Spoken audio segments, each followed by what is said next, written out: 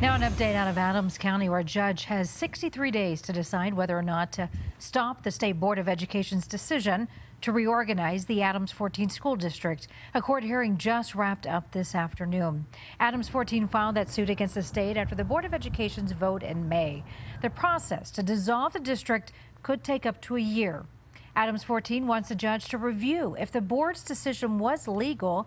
The state stands by its decision, citing consistently low student performance.